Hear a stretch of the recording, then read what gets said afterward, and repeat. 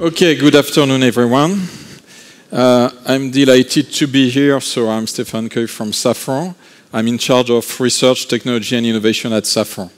So you may not know Safran. What I must say is Safran is not a startup. It's a big group, significant size, 17 billion euro, 70,000 people.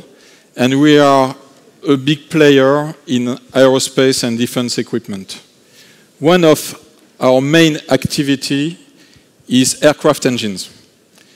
So you may not know, but if you're flying, and I'm sure you do, on Boeing 737 or an Airbus 320, you're pretty likely to be flying with us because we own 70% of the market share. We do that through a joint venture we've got with General Electric with 50-50 shares. So we are quite proud of that, and today I'd like to try to show what challenges we have for innovation in aircraft engines for the future. The title of my speech is, Can aircraft fly without kerosene? So why such a question? It's because what is driving our research in aerospace is reducing CO2 emission and pollution for the aircraft. And what I would like you to take away is that we are working very actively. We've made tremendous progress in the past. But to go where we need to be, we will need new stuff, breakthroughs, innovation. And as you will see, it will end up on large aircraft, but it will start on small ones. So there is a lot of room for innovation for smaller players and startups. So first of all, what are we talking about? I've got a question for the room, but I know I cannot hear you, so I will figure out the answer. What is the share of aviation, air transport, in CO2 emission, in total CO2 emission of the full world? A friend of ours, Air France, I see some people do know, but I'm not interested in people who do know. I'd be interested in your opinion. So, a friend of ours, Air France, an airline, asked the question to 6,000 customers. And the answer was, the average opinion is 16% of total CO2 emission from aviation. And we had the correct answer in the room. The correct answer is slightly more than 2%. So first message is, in fact, it's not as big as you think. And we'll see later why. It's because we've worked a lot to reduce emissions already. However, 2% is still very significant. And one thing we bear in mind is we are growing, because people tend to want to fly more in developing countries. And so our business is growing by 4 to 5% a year. So that means that in one or 2 decades, if we don't do anything, which is not an option, we would more than double that figure. And that's not what we want.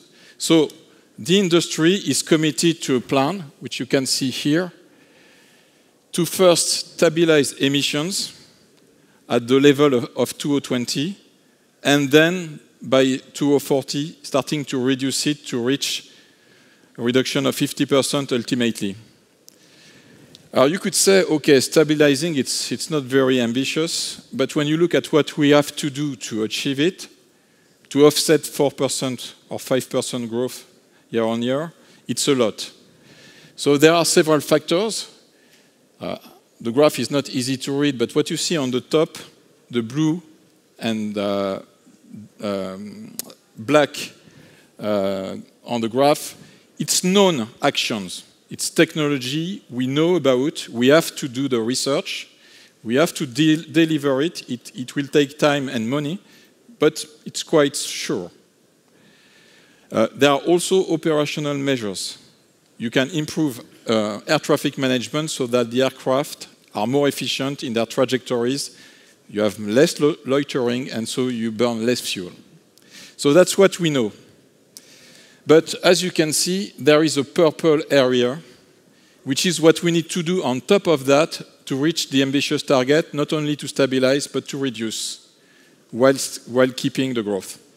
So that's the challenge, and that's what we are talking about today. We need to find new technologies and solutions to do more. So I said that that figure of 2% in itself, it's an achievement, and you can see it on this graph. This graph is showing the evolution of the energy used per passenger kilometer for aircraft since the 50s. So I'm showing aircraft with turbojets. So what you can see, it's not easy to read, but what you can see is that we've reduced the energy used per passenger kilometer by a factor of 5. And as an example, you see here our latest generation of engine, the CFM LEAP engine, which is powering A320, Neo, Boeing 737, and the new Chinese C919. And this engine in itself is giving 15% fuel burn reduction compared to the previous generation, which itself was a major breakthrough compared to the previous one. So basically, we've done a lot, but now the question, and also what I would like to say is, there has been some work also on the aircraft, but propulsion has been the main factor for improvement. Now the question is, all the drivers we are using to achieve that, which is larger fans, lighter materials, high temperature, so it's a lot of technology, it's going to get to an asymptote. So we've got 10, 15% more, but then to go beyond, we need new stuff. So what are the ideas to reduce CO2 beyond the next generation? A few ideas. First, let's use different fuels which don't release any CO2. So the obvious one is hydrogen. It's not a new idea because in the US, in the 50s, there was a project called Suntown to develop a fighter, an observation plane, a spy plane, using liquid H2. And that program was cancelled because they faced a big problem, which is the issue of the density of liquid hydrogen. The density of liquid hydrogen is the same as ping-pong balls. So if I take an A320 and I use liquid hydrogen instead of kerosene, I would have to use the full fuselage just to put the fuel. So as the idea is, to have a few passengers, I would have to have a double-decker and double the size of the aircraft. I mean, it's not the exact figures, but you can see it on the picture. And so if the aircraft is bigger, the drag is bigger, so you're losing efficiency, you're reducing the range. If you reduce the range, you put more fuel, and so on and so forth. So ultimately, it's not very practical. So another option is to look not at fuels that don't release any CO2, but use fuels which have a life cycle which is delivering less CO2. So this is not specific to aviation. The idea would be to use biofuels. So biofuels are produced using biomass. And so, depending on the full life cycle and the way to do it, we think you can reduce the total CO2 generation over life cycle by 50 to 80%. Let's say 50. So it's better. It's not as much as 100%, but it's 50%. So clearly, biofuels are one of the elements for the future. But there are many barriers to do it. We have already demonstrated that biofuels can be used in actual commercial flights. There were experiments. The problem is we need to ensure that every type of biofuel we qualify for aviation are meeting safety and durability requirements. We are not flying cars, we are flying aircraft. Passenger on board, safety first. So there is a lot of barriers and cost to use those fuels because you need to demonstrate they are equivalent to kerosene. Another question is availability. Obviously, you don't want to have biofuels where, in fact, you're having a detrimental impact on the environment, or you are using agricultural surfaces which could be used for food. So, and finally, the question is cost. At the moment, the sources of biofuel we know are much more expensive than kerosene. And so it's a question of acceptability by the customers. Do we accept to pay more for flying? Maybe at one point we do, I hope so, and then we will have more biofuels. So if we don't use LH2, if you use some biofuels but not much, could we go to electricity? So I don't use fuel at all during the flight. I imagine everybody knows about solar impulse by now. And so the question is, could we fly with solar panels? The picture is showing you the issue. At the same scale, you see solar inputs and the A380 aircraft. So you see the size of the wings, and you have one passenger with little amenities, whereas you have 600 on the A380. So if I want to power an A320, Airbus A320 with solar energy, I would need more than a soccer playground of solar panels with optimistic assumptions. So it may be a contribution, but it's not the solution. So let's make it simpler. Let's use batteries or fuel cells. Electric storage, it already flies on smaller aircraft, general aviation. You know the Airbus E-Fan, but there are other examples of smaller aircraft flying electrically with up to 1 hour of autonomy. The problem with batteries is energy density. To be able to fly with a larger commercial aircraft, you will need to increase the energy density of current technologies by a factor of 6 to 10. And at the moment, we don't see any technological path to do that. Doesn't mean it won't happen, but it's not for tomorrow. But for smaller aircraft, it's already a reality, and it's going probably to develop. Fuel cells, it's another option, because fuel cells, you provide the fuel, so energy density is much better. The problem with fuel cells, it's not energy, it's power. Because we need not only energy, we need very high power density. To give you an example, when you take off with an Airbus 320, with our engines, each engine develops 20 megawatts of power, useful power, at takeoff. So to get an idea of what it means, it's 80 Porsche 911. So 80 sports car, 160 sports car just to lift an A320 for takeoff. And we do that with a small engine. So the power density is huge. And fuel cells are quite poor for that. That doesn't mean that fuel cells are not part of the equation. It could be used for, not for propulsion, but for providing other energies on board. You may not know that today, all the energy on board of an aircraft comes from the engine. So the engine is supplying power for flight, but also for cabin, air conditioning, everything. So in the future, we think we could use fuel cells to supply electricity for kitchen, air conditioning, and so on, and have the engines focused on propulsion. You see here a recent flight test by DLR with a fuel cell working with hydrogen. So, okay, I don't think at the moment you feel that we've got many options viable for the future.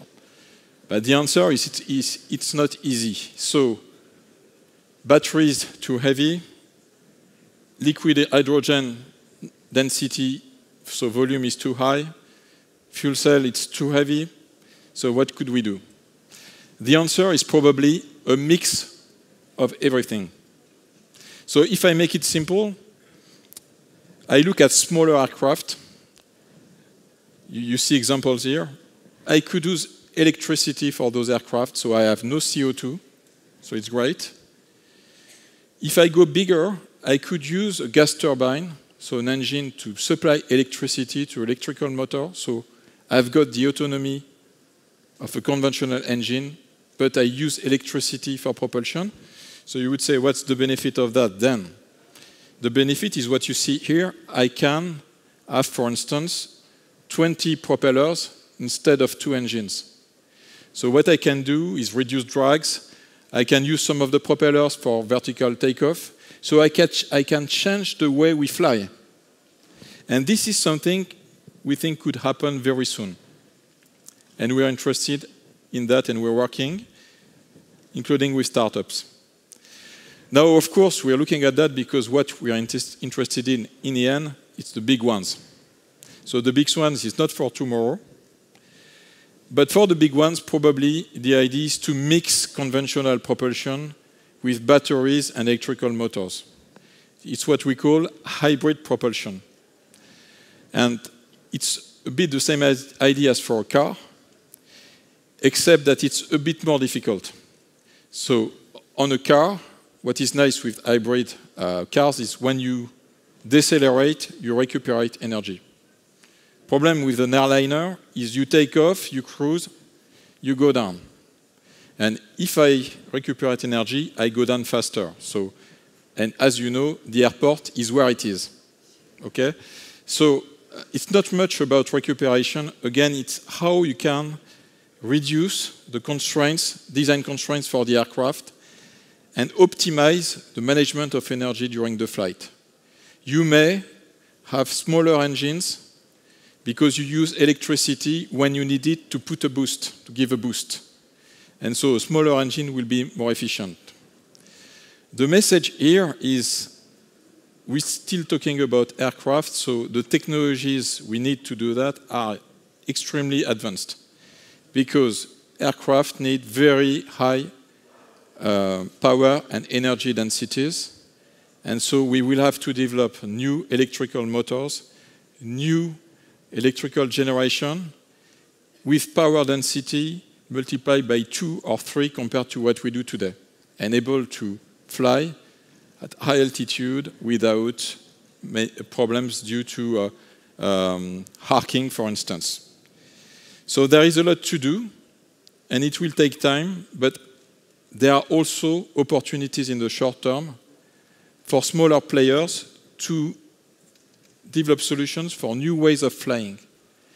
And we believe that one of the segments where it's going to happen is helicopter-like applications. So you all know all those small UAVs you can buy for fun with multiple rotors.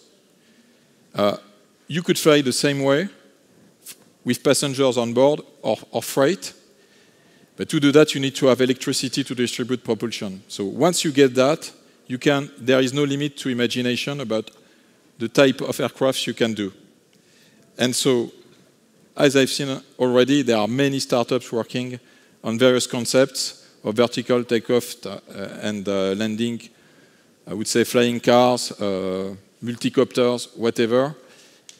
And probably out of all those projects, there will be some real businesses, and those businesses are going to be the seed of a potential revolution that may take years, but we are very, very aware that we need to be there, because when we see that it's ready, if we're not there as big players, it will be too late. Okay, so that's all for me. Thank you for your attention.